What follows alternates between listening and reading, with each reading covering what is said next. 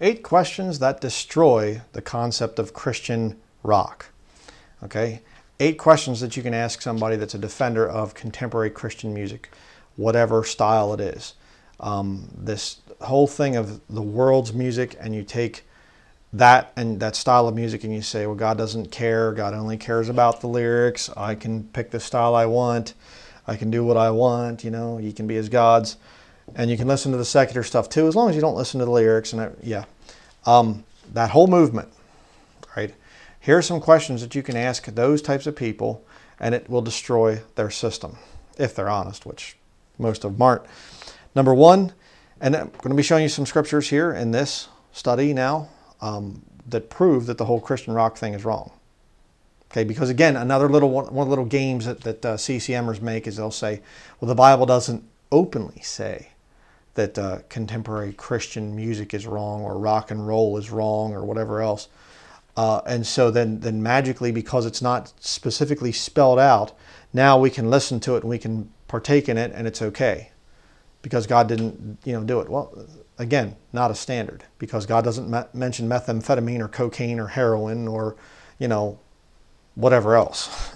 Okay.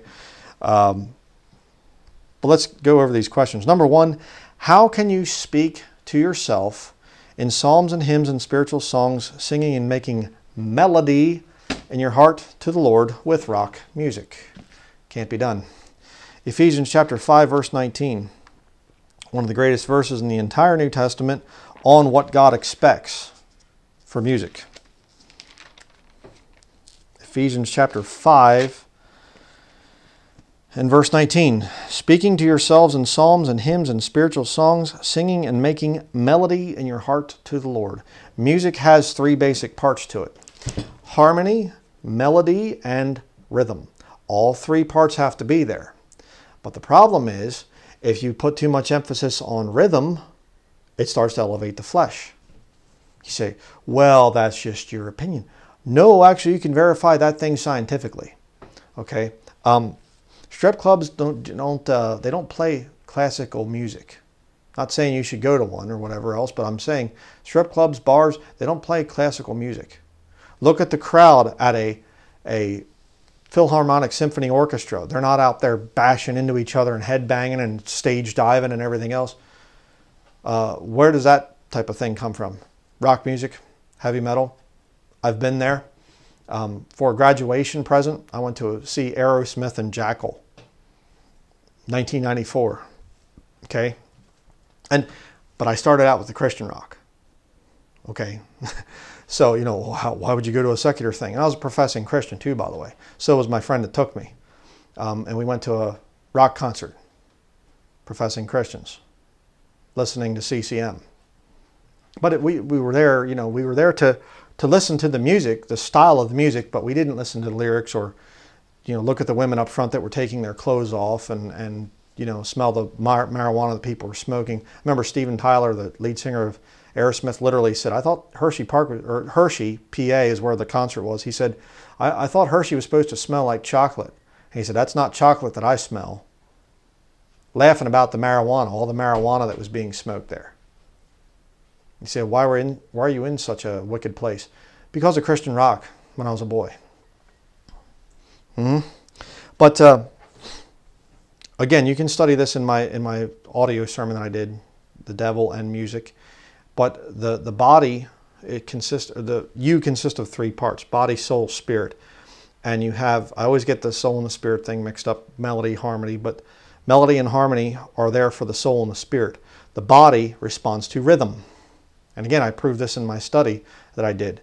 When you see rhythm, a lot of times a little baby, if they hear a heavy driving beat, they'll start to move their body. They don't know enough to say, well, resist that. Don't do that. But one of the bands I used to listen to back when I was a young man, even up into my 20s, there was a band in Australia named Mortification. And they were, going to love this, Christian death metal. And the death metal style, if you're not familiar with it, they don't actually sing. They growl. You don't even know what they're saying. Now, How can you listen to that music and speak that stuff to yourself?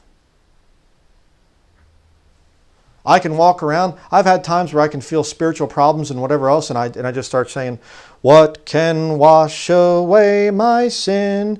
Nothing but the blood of Jesus." There's power there, you see.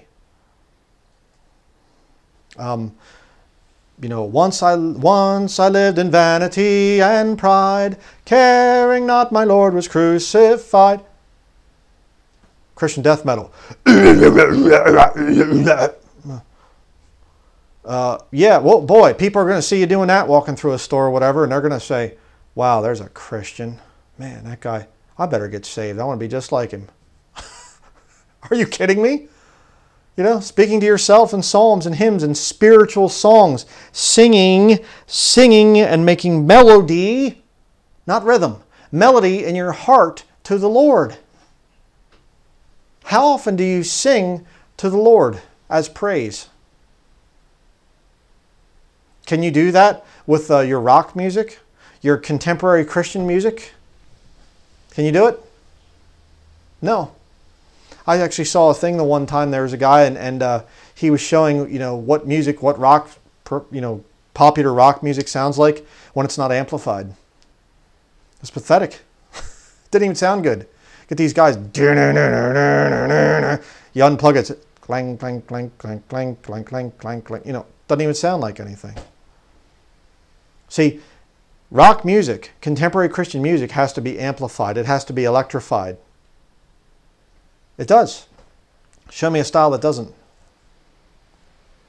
It's all amplified. It's all, they have to make it loud and everything. And they'll try to go to Psalms, you know, well, it's yours, make a joyful noise, a loud noise and everything.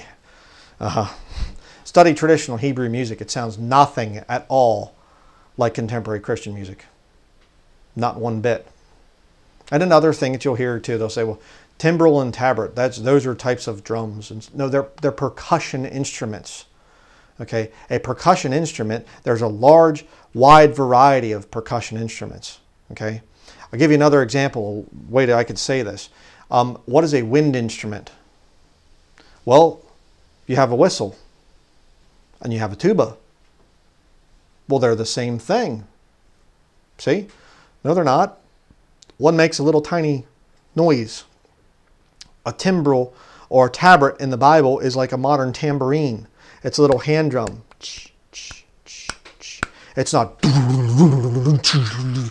drums up there of a rock music, you know, thing or whatever that's electrified and amplified, and it's going out there and the beats and everything are controlling the crowds. It's a weak argument, very weak argument. Oh, there's no drums in the Bible, but timbrels and tabrets are there. So that means that drums are okay. Huh? No, the word drum's not in the Bible. For a reason. A timbrel and a tabret are a small handheld percussion instrument. So, can you speak to yourself in psalms and hymns and spiritual songs, singing and making melody in your heart to the Lord with rock music? No. With rap music? No. With heavy metal? Certainly not. No, you can't. All this stuff has to be electrified. Question number 2 for the modern Christian rocker. Rock and roll is derived from a street term that equals fornication. Okay? And for proof of that, we have this one here. See if I can, I think it's page 15 in this book.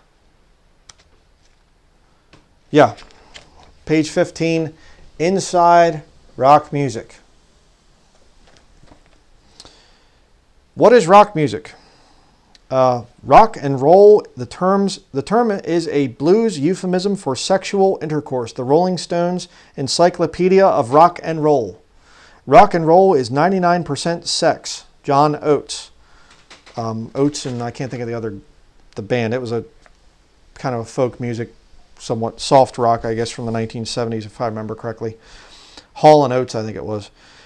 Everybody takes it for granted that rock and roll is synonymous with sex. Chris Stein. Rock music is sex. The big beat matches the body's rhythm. Frank Zappa. Rock and roll is a general term with sexual implications, as rocking and rolling originally meant fornicating. It has been used to cover many styles and types of music since the early 50s. Robert Fink and Robert Ritchie, The Language of 20th Century Music. In a sense, all rock is revolutionary. By its beat and sound, it has always implicitly rejected restraint and celebrated freedom and sexuality. Time magazine, January 3rd, 1969. You cannot take sex out of rock and roll or rhythm and blues. True, the quality of the mixture spans a wide range. Kathleen Sullivan, quoted in Martha Bale's Hole in Our Soul, page 349. Right there are the quotes. Why would you defend this stuff? There you go. Okay? And there's a whole lot of other stuff in here. And there's scripture after scripture after scripture, by the way, too. Right here you can see page 118, just as an example, just flipped it open to this. And you have basically 2/3 of the page is covered in verses of the Bible. Right there. And look at the next chapter. Music in the Bible. All King James Version. Excellent book. We used to give these things out at our house church years and years ago, Bible Believers Fellowship. Highly recommend the book. I'll be saying some more about this as we continue. But rock and roll is a straight slang term for fornication. 1 Corinthians chapter 6. If you go in your Bible to 1 Corinthians chapter 6 and verse 18. Flee fornication. Every sin that a man doeth is without the body, but he that committeth fornication sinneth against his own body. Wait a second here. We have Christian rock. Rock and roll. Rock and roll means fornication. According to the artists themselves, the secular artists. Time magazine, Rolling Stone. Rock and roll means fornication. Now, would it make sense for me to come out and say, hey, I believe in contemporary Christian fornication. I'm a Christian fornicator. You say, well, that'd be very inappropriate. But it's okay to say Christian rock and roll. I'm a Christian rocker. No, it's sin. It's wickedness. Again, it comes out, the devil brings it out and uses it to destroy a whole generation of people. Rock and roll music is disgusting. It's horrible stuff. And I used to be a very big defender of it, like I've said in other videos. It's horrible. It's wicked. And people come out and they say, well, I can just make that Christian now. If you can't make fornication Christian, what makes you think you could make rock and roll Christian? That's a matter of personal preference. It's my lifestyle. It's my thing and whatever else. I don't think so. Question number 3 for you, if you're a modern CCM, I'm a Christian rock person. Number 3, why did Christian rock show up in the end times right before the Antichrist appears? Well, you see, God waited until the end times to bring in the best form of worship music. I mean, look at a guy there. I mean, he's a spiritual giant there. It's a drawing of Frank Zappa, if you don't know. But, this is spiritual here, holy, I mean, we need to thank God for the early, rock musicians like Elvis and then the Beatles and all these other people that openly hated God, and well, Elvis did gospel albums, though, so I guess he's a good guy. Gag me. But, I guess, Ozzy Osbourne and Metallica and AC/DC and Slayer and all the early heavy metal bands, and whatever. And now that you have the guys that are just so evil and so horrible, just incredible. But we should thank them because they brought in that new style of music. They showed the way that the Lord used them to lead the way for the church to follow. And boy, it's made the church so strong now. Boy, Christians in America, boy, they're spiritual powerhouses, aren't they? I mean, all these churches that have rejected the old hymns and rejected traditional things and whatever, oh, they're so much stronger now with this contemporary Christian rock music. Literally, my oldest brother, Tom, Tom Denlinger, he has a band. I forget what they're called. It was originally Sardonyx was their heavy metal band, and now I can't think of what the modern thing is. Something about rain or something. And he literally said the one time, one of our family get-togethers, he said, I'm really freaked out because he said, every member of our band is on antidepressants but me. Woo! Spiritual giants there, yeah, I'll tell you. Number 4, why do rockers grow their hair long? Get tattoos, and get tattoos as a sign of rebellion against God. Oh, that's right, because, you know, I guess I'm the Pharisee again, you know, down here. You know, I'm a Pharisee because I don't have tattoos. I used to have long hair, but I cut it short, you know, and everything now. And you know, I guess I'd be a much better preacher if I would just get some body art, you know, have tattoos all around my arms and things and piercings in my nose and my ears and whatever. Makes me more spiritual. No, it's showing contempt for the things of God. The Bible says, doth not even nature itself teach you that if a man have long hair, it is a shame unto him. Oh, but it's okay because you can be a shame in God's sight, but God's still okay with that. No, it's a sin. It's wrong. You're not supposed to have long hair as a man. Well, Jesus had long hair. Prove it. Prove it from Scripture. The only thing it actually says about his hair is when he gave his cheeks to the smiters to pluck out the hair. They ripped out his beard hair. It doesn't say one word about him having long hair. Give me a break. The Lord of glory walking around the earth and he's some long-haired, hey man, you know, you got a false God. Do you realize that? You Christian rockers out there? Wicked, wicked people. And you know, but again, who brought in the whole modern day tattoo craze? Who brought in the modern day long hair thing? The rockers. And now you get these people that profess to be Christians, they look the same. It's a problem. Question number 5. Does rock music help you fight against sexual perversion like pornography addiction or make the lust stronger?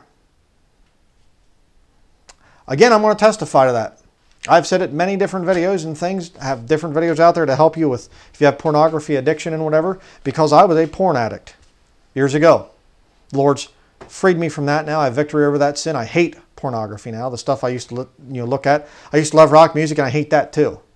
But I'll tell you what, the quickest way, if you're a young man or a young woman and you struggle with pornography, the quickest way to get that lust wiped out is to start singing old hymns.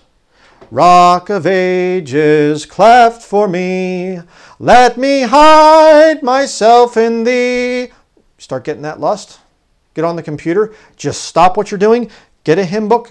Learn about the old hymns. Rock of ages, Amazing Grace, What Can Wash Away My Sins? Nothing But the Blood of Jesus. It's called Nothing But the Blood. You know, all those old hymns, those beautiful old hymns. And you sing those old hymns and you will feel that lust go whoop, down like that. But boy, you put that rock music on. I mean, you're literally listening to fornication music. Okay? The rock and roll means fornication. You know, oh, Lord, I'm having a temptation here. Oh boy, nobody's here right now, and I'm so tempted to look at a porn site. Oh Lord, help me with this thing. I know what I need to do. I'm going to put on fornication music. Well, that's brilliant. Yeah, you know, hey, I think I smell some smoke. Well, let me just light my couch in my living room on fire so I can tell where the smoke's coming from. You're brilliant, you know. My house, I think, might be burning down. Let me just pour some gasoline around. That's what you're doing. You have sexual problems, some kind of perversion problems. You're looking at the temptation for pornography. Stop listening to rock music, rap music, heavy metal, any of that stuff. Wake up. Number 6, when Christian rockers play secular music and change the lyrics, does this discourage lost people from listening to or thinking about the original music lyrics? Okay, you can watch the Wicked Full Gospel Assembly that I went and rebuked. My wife and I rebuked them. and I read the scriptures and things. We were rebuking them out there. They were taking songs. They took AC/DC's one song, TNT. You know, I'd hear that thing. I'd listen to it. You know, when I was a teenager, in late teens, early 20s, I remember there was a restaurant, Timberline Lodge. The thing was bulldozed since then, but you know, I used to be a dishwasher there. And you go in there and they had, I forget what the radio station was now, but they was classic rock, you know, and things. And I remember TNT, I'm dynamite, you know, and they'd sing this, you know, AC/DC song. And these wicked Satanists over at this Bridgewater Full Gospel Assembly cult, satanic hell building, these wicked Satanists took it and they took TNT and they said, Jesus Christ, and you can hear the song on the secondary channel. You can watch the video, and you watch that thing, and if you have a history in classic rock, the words to AC/DC's song will come into your head and play right over top of their Christian lyrics.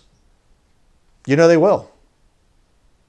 I mean, we were standing there in our office at Bridgewater, the house where we lived for 5 years. And I was getting ready to do a sermon outline, and I looked outside and I saw all these vehicles pulling in, you know, and they were setting up the stage, and I thought, what's this all about? Whatever. I got work to do, and I'm, you know, working for the Lord here, and I'm starting to write a sermon, and all of a sudden, blaring out loud, massively loud, they took the song, you know, there is a house in New Orleans they call the Rising Sun. It's about the brothel down there and whatever. And they took that song and they put Christian lyrics to it. And blaring it out loud. And I walked right over. It was just the Holy Spirit just almost shoved me out the door. And I walked right over and I got in the guy's face and I said, what are you doing? I said, this is wicked. And they started laughing at me and I said, fools make a mock of sin. And I yelled at them and I rebuked them in the name of the Lord and I walked off. They haven't had the thing yet since then. They called the police on me. I called the police a couple of times. Police wouldn't come out. And then they called the police on me. And they said, you know, we have a permit. They lied. You know, the whole thing. You can watch the video. But it was disgusting. Now, I guess, according to some, I was a Pharisee because I went over and rebuked them. No, you see, I went and rebuked them because the Holy Spirit of God has showed me over the years what rock music really is all about. That it's satanic. It's a horrible, disgusting, filthy thing. And to think of taking something vile and wicked and saying, we're going to just kind of remold it and say, here, it's about Jesus. We're going to take a song about a brothel. What's rock and roll music again? Fornication? We're going to take a song about a brothel and praise the Lord with it. Yeah. And these people do this all the time. They do it a lot. I remember seeing a video years ago where Rick Warren, that satanic devil, who, by the way, in his 40 Days of Purpose, teaches this exact thing right here. God has no personal preference. You can be as God. Do what thou wilt. No. You can pick your music. That's what it was. And God has no personal preference about music. It's up to you. You can worship the Lord however you want. And this wicked Satanist, Rick Warren, years ago, he came out and he was at some big youth conference or some big conference or whatever, and he came out singing Jimi Hendrix's song, Purple Haze All Through My Mind. Singing about devil spirits and drug-induced altered states of consciousness. And Rick Warren comes out, Purple Haze, you know, he's singing that whole song. But that's okay. That's okay. Because, see, the satanic philosophy is God only cares about the lyrics. So you can take songs that are satanic, openly singing about the devil and worshiping the devil, and you can say, well, we'll just kind of remold it and repackage it for Jesus. No, you can't. Give you another verse of scripture here. I mean, you know, this thing called Christianity is so vile and so wicked and so disgusting. I can understand why it ends with the Lord saying to the church of Laodiceans, you know, you're neither hot nor cold, you're lukewarm. I will spew thee out of my mouth. You know, and I do believe that there's some, you know, instruction in righteousness there. And it lines up with how the church age ends. And you can compare it to other scriptures. The time will come when they will not endure sound doctrine. All the other things. The heaps of themselves teachers having itching ears. itching ears, you know, that like certain types of music. I just like it. I like it. Yeah. But, you know, you can see how the Lord is disgusted and sickened by this. I mean, you know, and I mean, there's Christian pole dancing, Christian tattoos, Christian, all kinds of wicked stuff out there. And all these people are saying, oh, we're doing it for you, God. No, you're doing it for yourself. Rock music is for you if you listen to it. God doesn't want it. But I guess, you know, hey, the sky's the limit. You can read the Bible and say, hey, it doesn't, you know, doesn't say anything about robbing an ATM. You know, it doesn't say anything about me shooting somebody in the head. So technically, I guess I can. I mean, yeah. You know, I mean, I guess the Bible doesn't openly have the word pedophilia or pedophile, so therefore it must be okay. People are insane. Romans chapter 12, verse 1. I beseech you therefore, brethren, by the mercies of God, that ye present your bodies a living sacrifice, holy, acceptable unto God, which is your reasonable service. Is rock music holy? No. Number 2, and be not conformed to this world, but be ye transformed by the renewing of your mind, that ye may prove what is that good and acceptable and perfect will of God. You, not one rocker out there, CCMer, not one of you can say that you're not conformed to the world. Not one of you.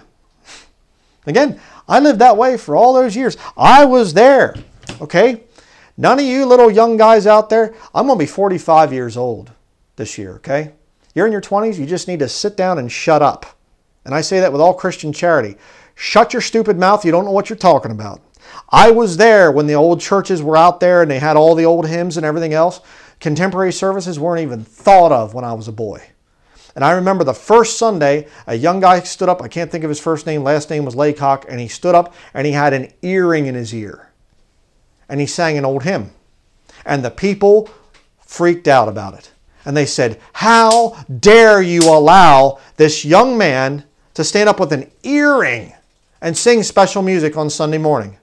And a little while later, one of the bigger families in there, they had I can't think of the names right now. It's many, many years ago. But they had this, there was the daughter of one of the big families. She had married a guy and he had long hair.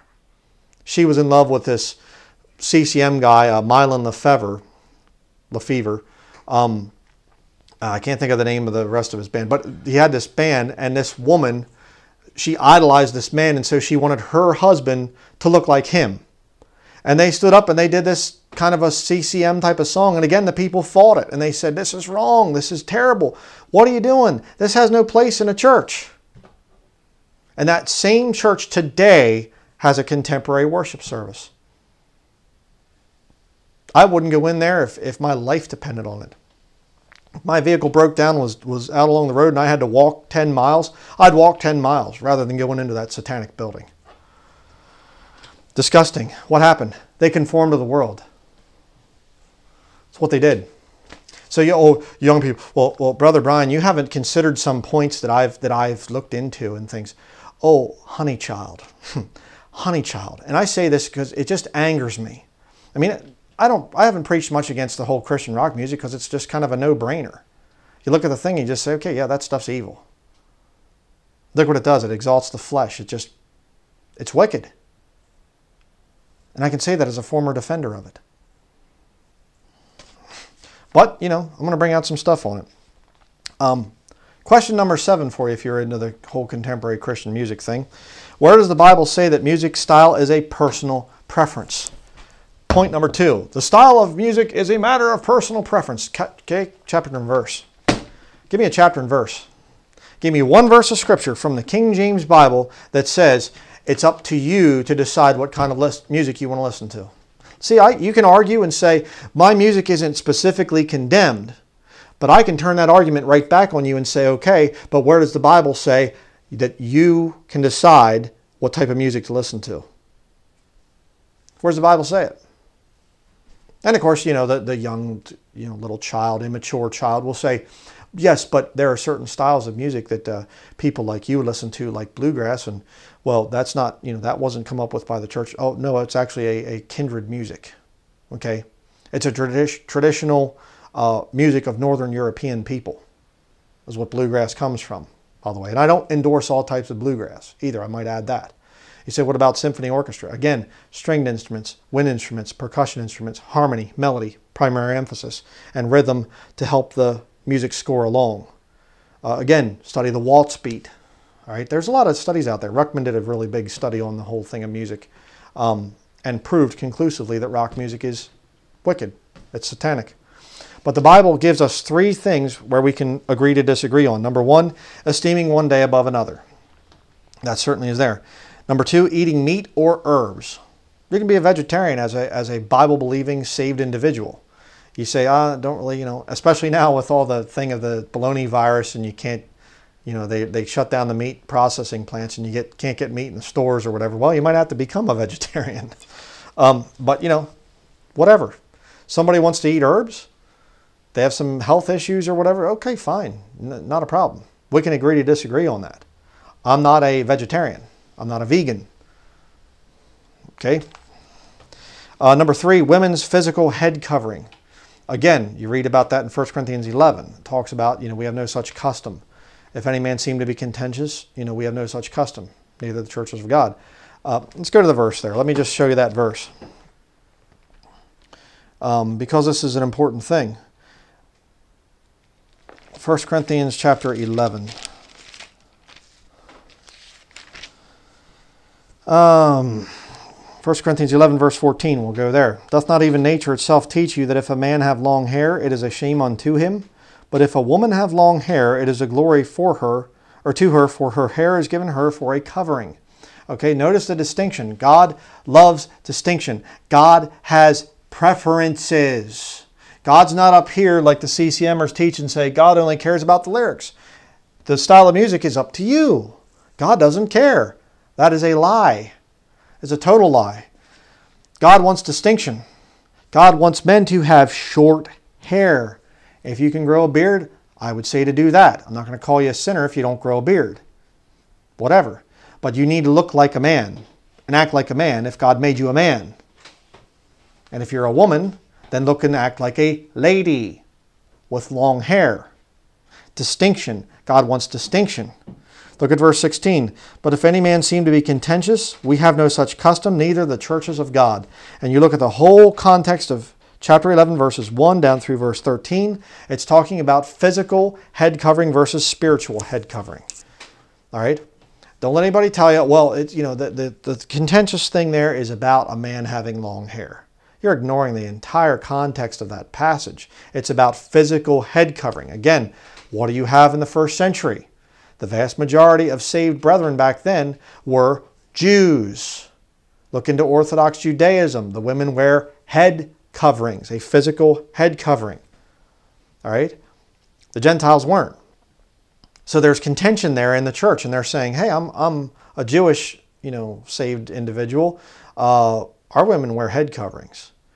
And over here is a Gentile saved woman. She doesn't have a head covering on. Where's your distinctive Christian veil? And Paul's saying, we have no such custom, neither the churches of God. Woman wants to have a physical head covering, fine. Her spiritual head covering's her husband. But if she wants to wear something on her head, that's fine, whatever. Paul's not saying, hey, it's a shame for a man to have long hair, but make up your mind yourself. It's fine. Oh, that's a lie. That's not what Paul was saying at all. I mean, just think here. Again, so many people come in when they get these little arguments and whatever else, and you just wait a second. Let me just think about this for a minute. The Bible says it's a shame for a man to have long hair, but God doesn't care. How does that work? No. If the Lord says, hey, I'm ashamed of you if you do something, that means He doesn't want you to do that. So, again, but to go back to the original question here, question number 7, where does the Bible say that music style is a matter of personal preference? The Bible doesn't openly condemn Christian rock. Okay, then where does the Bible say, let's argue in reverse, where does the Bible say that it's up to you to decide the kind of music that you want to listen to? I mean, the God of heaven and earth, the Lord of glory. And he just kind of says, whatever, I don't care about music. Do you really know God? You have to question that. And finally, question number 8, where does the Bible say that music should be used to witness to the lost? And that's a very, very important question right there. Because you see, that's the whole reason that this thing got started. CCM, you go back to all the original people, they were all saying, we need to be like the lost to win the lost. When in Rome, do as the Romans do. You know, this whole thing.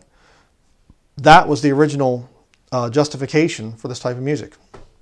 Again, going back into the 1980s when I was a boy. And a lot of the whole Christian rock, Christian contemporary stuff was coming out. And Michael W. Smith and Amy Grant and, you know, all these other people and stuff. And it was all, you know, but if we want to reach the youth, we have to have music that appeals to them. And, you know, the old rugged cross might not appeal to them and whatever. See, 20th century Christianity, if you can really sum it up, is basically the entire 20th century was about marketing Christianity to the lost world.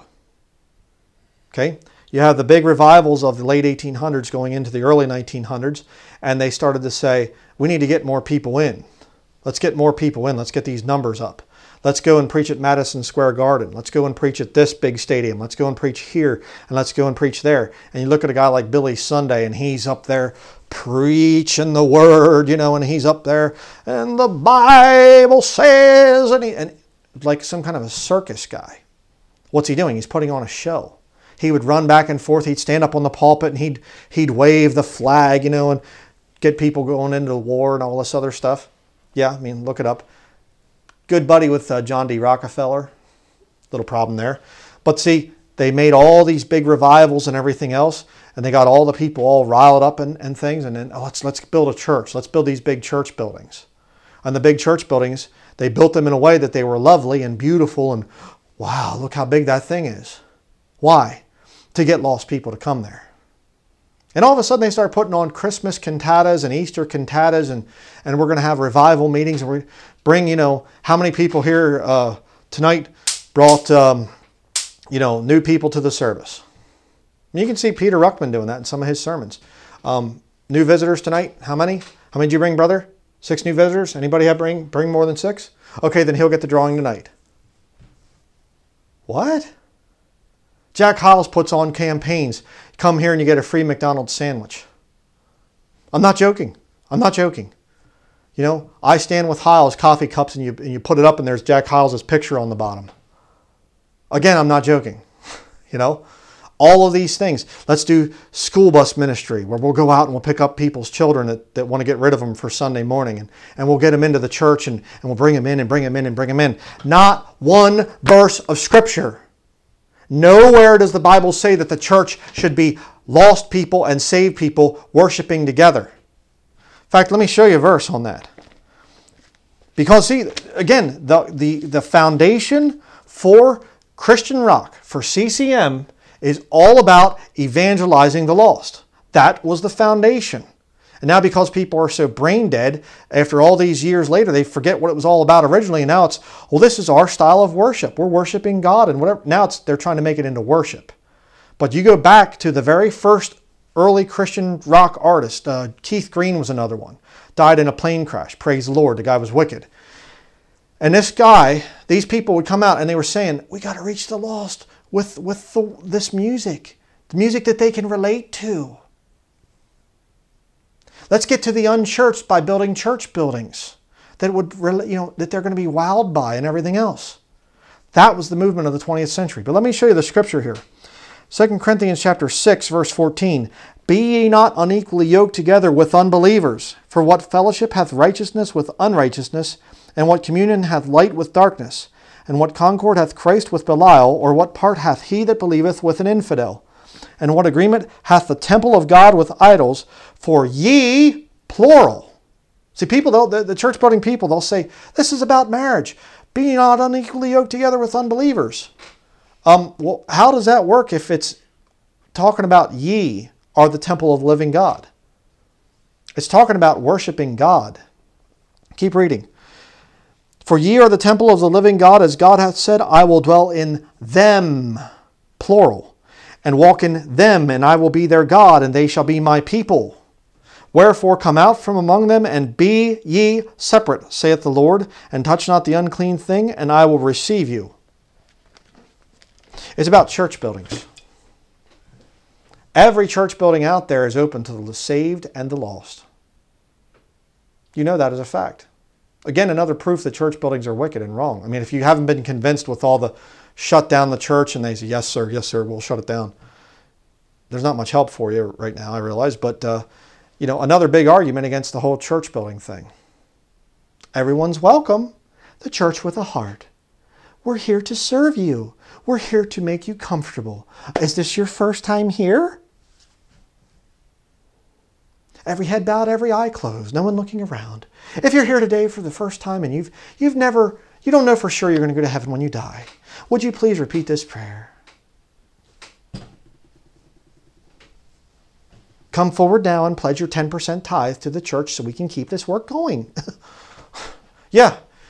And contemporary Christian music has a big part in that. That was its whole reason for its foundation. 20th century is when the body of Christ went down the toilet. Because that's when you had people that were believers starting to say, hey, you know what? Let's go to these big massive revivals and let's invite the lost. That's not what the Bible says. The Bible does not say, go ye into all the world and invite the lost into your church so that you can witness to them. No, it's go ye into all the world and preach the gospel. You go out there and you get people saved and then you bring them in and teach them. You don't go out and say, hey, come on into the church so we can leaven the church with you lost people. Hey, let's go on out and get a bunch of lost people and make the church comfortable for them. What happened with the new versions and the King James Bible? You go back to 1901, the American Standard Version came out. Why? Well, we just need to revise a few things in here because after all, the King James Bible is awfully hard to understand. It's got all those these and thous and beholdeth and everything else in it. And it's just too hard to understand. And we just need to rewrite it. Why? Well, we have people in church that don't understand it. Oh, you mean lost people? Lost people don't understand this book. They're not supposed to. The natural man receiveth not the things of the Spirit of God. They're foolishness unto them. Neither can he know them because they're spiritually discerned. Oh, but we have to be able to have Bibles that appeal to the lost. We have to have music that appeals to the lost. And we can prefer which Bible version we want, which one speaks to me the best, and I can prefer the kind of music that I like. I can prefer whatever I want, you see? Yeah, you can be as gods. Well, I don't like the Methodist church down the road because the color of their carpet kind of clashes with the padded seats, the pews. And I actually kind of prefer the Full Gospel Assembly over there because they actually don't even have pews. They have chairs, and it's a lot more comfortable. And, I kind of prefer that. And their coffee is much better than the Baptist church down the road. And you can be as gods. Do what thou wilt shall be the whole law. Aleister Crowley. You see? And by the way, if you study this right here, this book, they actually talk about, there was a man that talked to one of the leaders, like a big record company guy, back years and years ago, and he said there's a fourfold plan with rock music. This big record music, kind of guy, and he said the whole thing is, we as rock musicians, the industry people promoting this, we want to bring rock music into the churches because people will spend whatever money they have to if they believe it's a way to worship their God. And by merging rock music and religion together as contemporary Christian music, we can control people. Yeah. You see, that's what the real agenda is all about. That's what the whole thing is about. And see, the devil is very intelligent. The devil is very, very wise. He knows how to get people. And he can get you if you're a Bible believer. Because, one of the best things that we say as Bible believers is chapter and verse. Where's this stuff at in Scripture? And the devil understands that. He's very, very smart. And he can come along and he can say, the Bible doesn't openly condemn this. It's not in there. So it's up to you. God doesn't care. Hey, if you like a little bit of rock music now and then, okay. If you want to listen to some little heavier stuff, your grandparents might not like it, but you know, they lean a little bit this way, you know, Pharisee, a little bit Pharisaical, but just, you know, respect the older people. They just don't, they're not as wise as you. You're closer to the Lord because you have that new style of music that's come out, and oh, look at the power that it has. And think of how many people you can witness to with your new music. Yeah. There's another book here. I was going to show this one. Keep going here. I don't even think it's in print anymore. Chick Publications used to put this thing out by Jeff Godwin, and he wrote 2 other books. But What's Wrong with Christian Rock? But I thought it was a rather appropriate picture there.